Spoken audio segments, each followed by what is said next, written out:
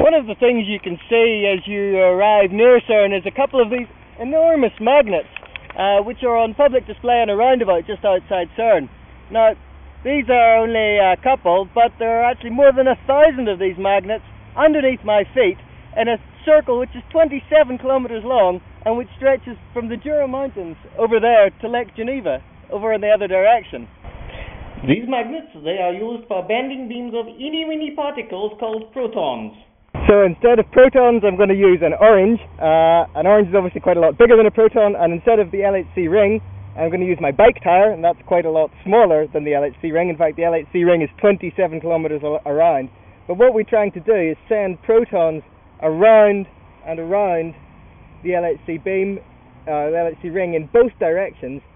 Now, when they hit each other, all sorts of interesting things can happen, and those are the sorts of things that we're trying to take pictures of with our enormous underground cameras. Understanding what happens when those protons hit one another could change our view of the universe forever.